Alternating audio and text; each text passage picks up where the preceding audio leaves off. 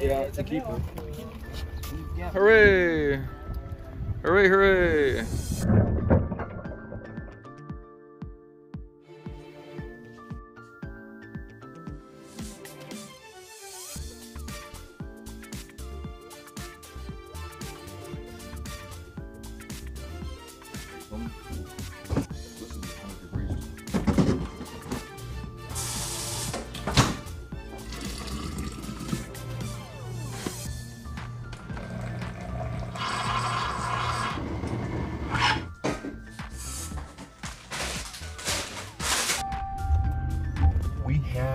We have a big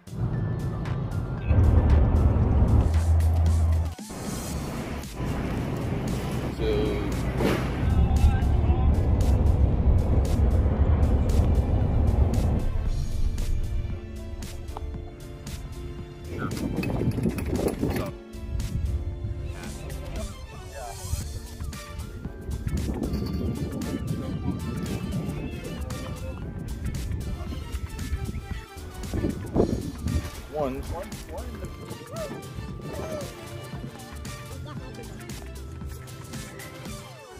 I hope not. The salt water didn't kill the camera, so there you go. Hooray!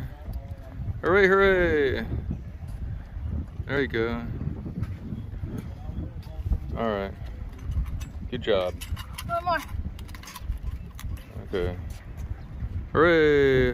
It's not a keeper because Not do I see it on test TV, okay? That's why I like checking these every 15 minutes. Look bigger from down there. Is that a female?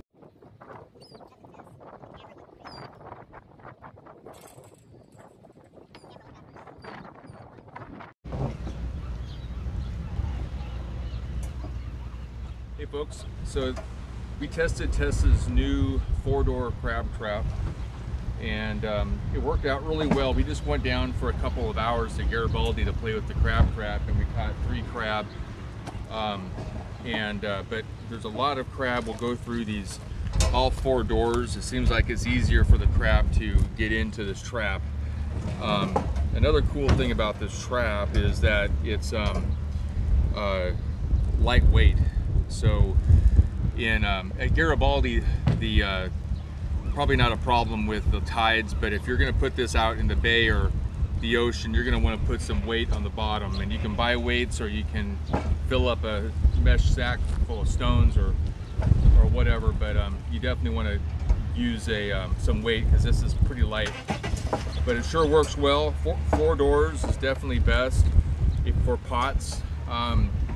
We still do really well with the crab rings. These are the rings right here. And we haven't had a problem with this yet. And we mounted the GoPro inside the crab pot, so hopefully we'll get some good footage for you. So stay tuned for a video of this underwater experience with this pot. here guys, we attach our GoPro to our crab pot, and pretty amazing footage guys. There's a lot of fish and also crabs. Hope you enjoyed this video. So guys, if you want more video similar to this one, we mounted our GoPro to our crab pot, and it's very amazing video guys if you want to follow that for my next video. So guys, this is the crabs we cut for today. We got 3, so I cook it with coconut and Sprite. It's very delicious.